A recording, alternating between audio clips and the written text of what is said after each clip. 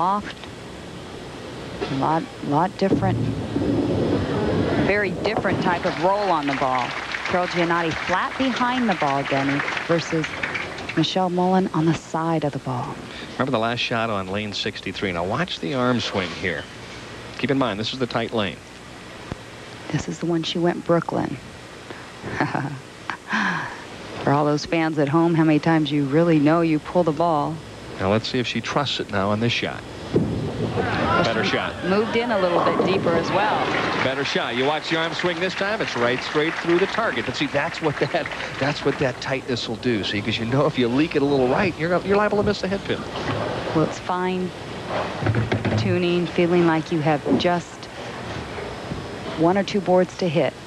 And as you mentioned, right on line. Beautiful. Boy, was that a classy shot there.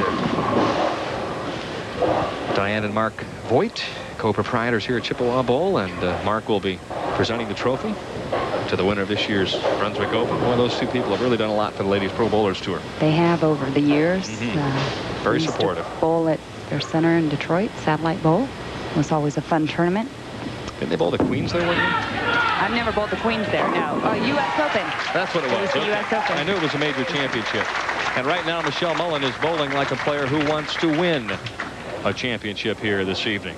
4-bagger. She leads by 30. And Carol Gianotti just can't maintain pace. Well, right now, Michelle Mullen could shoot 279. Carol Gianotti, 249 is the best that she could post. If someone does that to you, there's not much else you can do.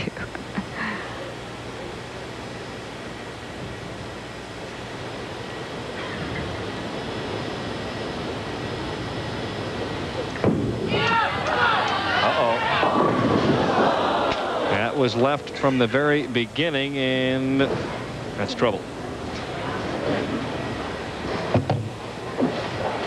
It's one of the first shots we have seen gone high on lane 63, other than Carol Gianotti's Brooklyn. Come on.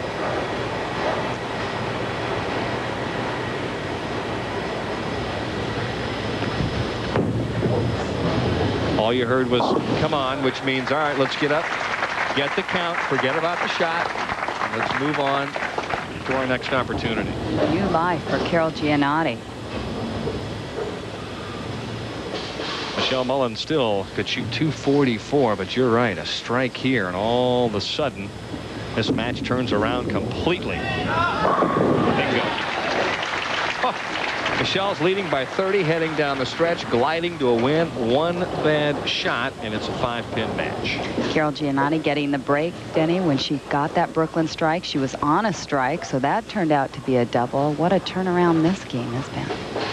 Gotta believe this is the critical shot of the week for Carol Gianotti on the tighter lane 63.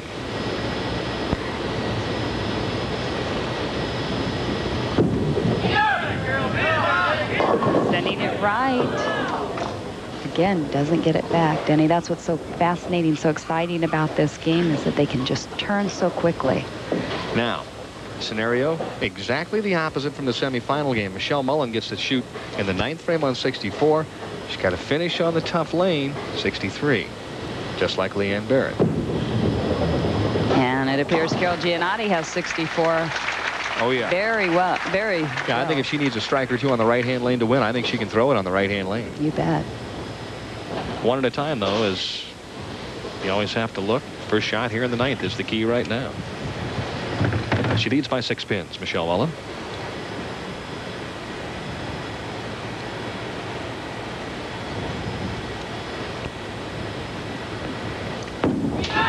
Boy, big shot here. Really got a handful. That was really a nice shot to set up the 10th frame. Very confident on lane 64. Now can she hit 63? Look at the scoreboard. She can shoot 244. Carol Gianotti, 228. A good look at the scoreboard. And Carol is not going to watch the proceedings, I don't think.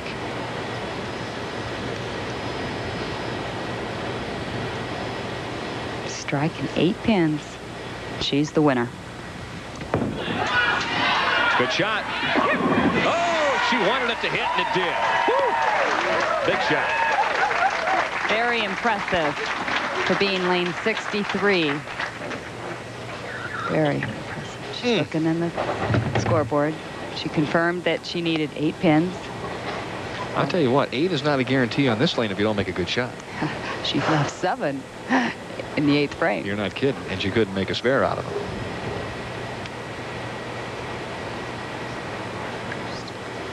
Just do it. You can hear her say, just do it.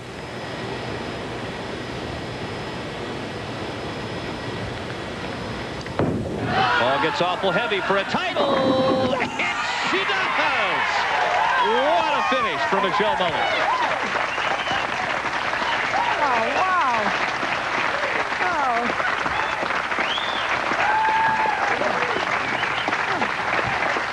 She's got a bowl again. She says, oh, wow. Oh. That's right. One more shot. She's the winner. Really a very, very entertaining exhibition of professional bowling by the ladies tonight. You got to feel bad for Carol Gianotti. But on the other hand, you have to feel great for Michelle Mullen.